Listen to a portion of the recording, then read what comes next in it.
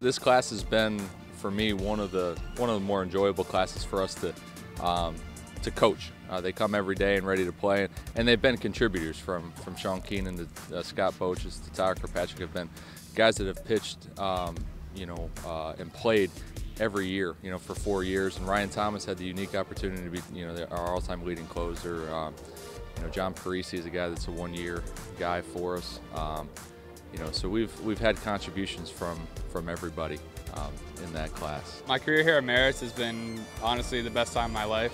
I've been lucky enough to be the closer for 4 years, and I really appreciate the opportunities that I've gotten here, and I've really enjoyed myself this entire 4 years. When you see me out there, I love it. I smile, I throw my glove.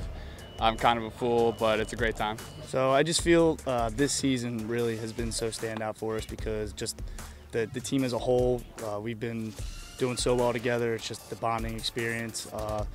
Just Sean and Charlie on the starting rotation have been pushing me to be the best I could be as a pitcher, and I feel like that has helped me become the player I am. Everything that we wanted, all our goals are still right in front of us. So we have a chance to win the league. We have a chance to be one of the top 2 seeds.